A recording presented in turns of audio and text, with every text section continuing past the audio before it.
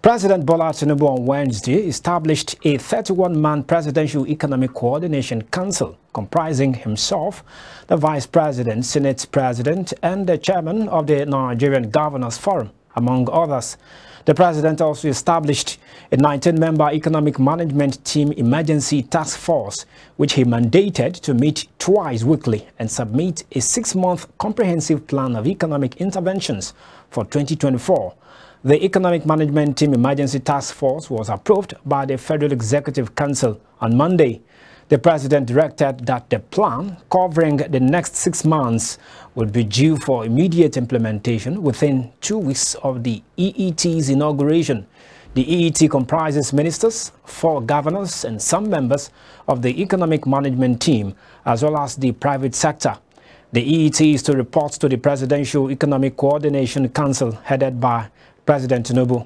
The PECC comprises 13 ministers, the Central Bank of Nigeria Governor Yemi Cardoso, and the Chairman of the Nigeria Governors Forum, Governor Abdulrahman Abdulrazak of Kwara State, among others. The council also includes 13 persons drawn from the organized private sector, including Chairman of Dangote Group, Aliko Dangote, UBA Chairman, Mr. Tony Elumelu, BUA founder, Abdul Samad Rabiu, among others. The members of the organized private sector would serve on the council on a 1-year tenure. In a statement signed by the President's Special Advisor on Media and Publicity, Ajuri Ngelali, Tuesday's move is in furtherance of his administration's effort at re-engineering the nation's economic governance framework. Meanwhile, Nigeria's public debt stock increased from 87.91 trillion naira, that's $114.35 billion in the third quarter of 2023, to 97.34 trillion naira in the fourth quarter of 2023.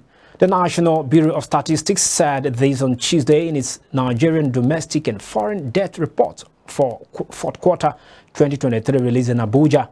The report said Nigeria's public debt stock, which included external and domestic debt, grew by 10.73% on a quarter-on-quarter basis.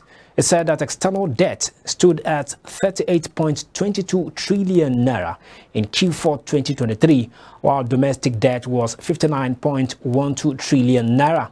In a breakdown by states, the Bureau said that Lagos State recorded the highest domestic debt of 1.5 trillion naira in Q4 2023, followed by Delta with 373.41 billion naira.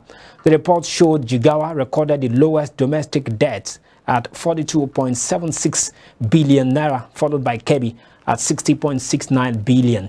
In addition, it stated that Lagos State recorded the highest external debt with $1.24 billion, followed by Kaduna State with $587.7 million. Now, the Nigerian National Petroleum Company Limited, NNPCL, has denied claims that it has reduced the pump prices of petrol and diesel. The NNPCL spokesperson Olufemi Shone, in a statement, described the claims as false, asking Nigerians to disregard same. Some posts on various social media platforms on Tuesday and Wednesday had said that the NNPCL had reduced the pump price of petrol below 600 naira, while that of diesel was adjusted below 900 naira. Reacting, the firm said, and I quote, "The NNPC Limited wishes to clarify rumors suggesting a price adjustment for premium motor spirit and automotive gas oil at its retail stations nationwide. The company asserts that these reports are false and urges Nigerians to disregard them entirely." NNPC Limited reaffirms its commitment to sustaining the current sufficiency in petroleum product supply across all its retail stations in the country. End of quotes. Meanwhile, few marketers have expressed concern over the continued ban on the supply of petroleum products in border communities across the country. The national president of the Independent Petroleum Marketers Association of Nigeria, IPMAN, Abubakar Maigandi, told reporters that the ban has affected the businesses of its members in the border areas.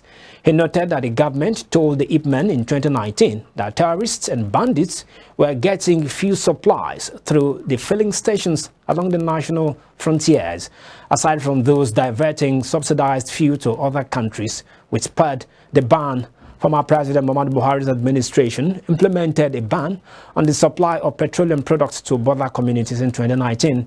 The directive issued through the Nigeria Customs Service prohibited filling stations within 20 kilometers of the borders from receiving or dispensing fuel and was aimed at curbing the illegal diversion of subsidized fuel to neighboring countries by smugglers. However, since the removal of the fuel subsidy by President Bola Tinubu in May 2023, Nigerians, including the National Assembly, have appealed that the ban be lifted, but the current administration has yet to do so.